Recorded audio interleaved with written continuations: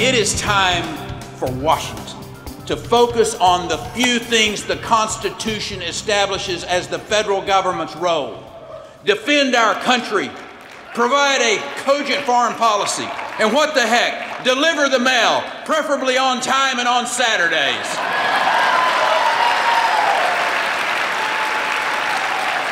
Get out of the healthcare business. Get out of the education business. Stop hammering industry.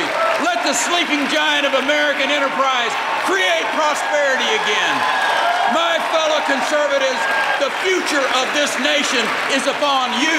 It belongs to you. Thousands of conservatives gathered in the nation's capital for the biggest gathering of conservatives in the whole country. This is the CitizenLink Report. I'm Stuart Shepard, along with President and CEO Tom Minnery. Hi, Tom. Hello, Stuart. Of course, CPAC is where we are, the Conservative Political Action Conference, and this place has been packed. Well, it has. There are conservatives from all walks of life, conservatives from all corners of the conservative movement. It is big, it is broad, and so far it's not brawling, but it's fun to be part of a larger movement and to create a beachhead, as it were, for conservative social issues here at this movement. Now, there are a lot of different speakers here, and they range from libertarian, there are defense conservatives, fiscal conservatives. You're here to represent us, social conservatives. That's right. Principles of godly morality have to be at the basis of a movement to call itself conservative, because we're trying to preserve principles that created the country, principles that allow the country to remain free. These are principles that are consistent with biblical principles. That's why we're here. That's what we speak up for. And I know this. I know that the First Amendment guarantees the right of free speech, that it guarantees the right of a free press, and that it guarantees religious liberty for every person. And I know that it was prohibited of the government to ever dictate how much faith a person can have and to what extent a person can believe.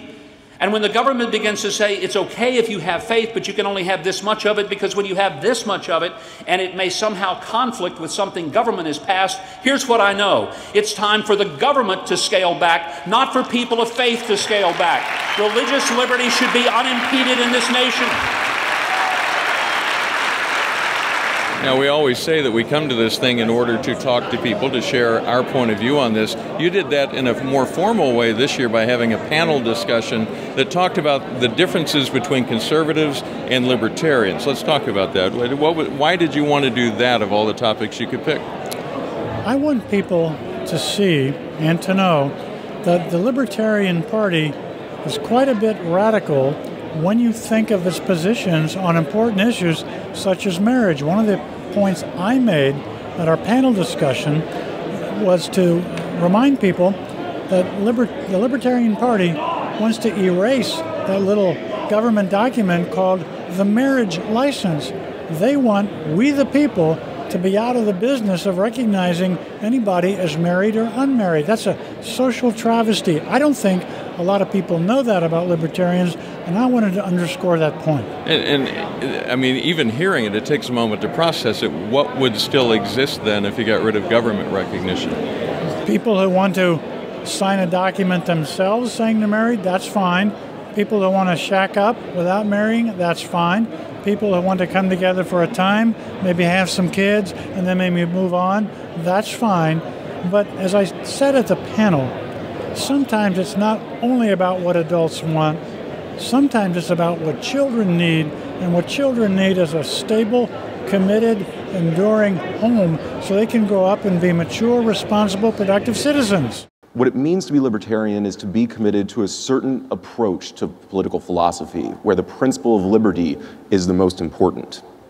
And what's important to keep in mind with this is that there's a difference between a political philosophy and a personal lifestyle. Well, I think it begins with the founders' understanding of the word liberty. They chose the word liberty, which is a Latin word, rather than freedom, which is a Germanic word, precisely because they meant freedom appropriate for man. They understood liberty to be under the laws of nature and nature's God. It didn't mean license. So in this, it required a certain unity and agreement about certain common precepts of how we govern ourselves.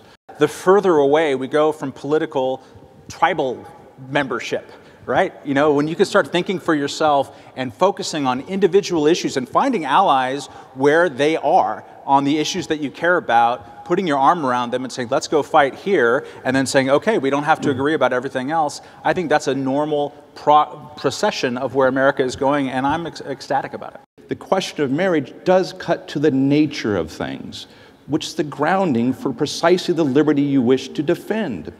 And if you don't recognize the fact that the government needs to protect those who have religious liberty objections to this fundamental question, then you're giving up your liberty, because now government has the right to step in and define those things for you. And I guarantee you that's what they're going to do. And we're going to see the massive expansion of the state unlike ever before. Right now, the forces of big government are on the march. And one thing that conservatives and libertarians have in common is resisting it. The way to resist is to acknowledge the validity of libertarian means and conservative goals. I was out in the audience with my camera taking some pictures, but as I walked through, I could hear people, depending on which point was being said, going, oh yeah, in the audience. What were you hoping they would, oh yeah, out there? What were you hoping they would pick up on? I was hoping they would realize that freedom does not merely mean chaos. Everybody can do what they want. Freedom means people ought to do what they ought to do, which is to see about the next generation. And it's a big commitment to raise kids. Marriage is a big part of that. I wanted to remind people about that, and I think we were able to do that at our panel. Now, there's a lot of energy here, a lot of talk about the election coming up in the fall. What's your sense of the mood of conservatism across all the different branches as represented here at CPAC 2014? Oh, Stuart, I think there is an air of expectation, an air of optimism, an air of hope.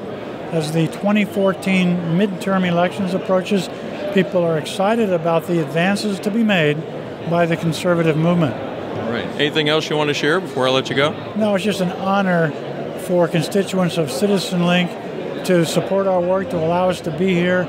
It's an honor to represent CitizenLink at forums such as this. All right, Tom, thanks for your insights. Thanks for putting that panel together. I thought it was interesting. Hope you enjoyed the clips we played from that to give you a sense of what that conversation was like. We'll put the whole thing online here eventually once we get it processed and all that, so keep an eye out for that. Thanks for writing to us. You may always write to us at mail@citizenlink.com and let us know your ideas, your comments, your criticisms. We're open to that. And remember, stand tall and be heard.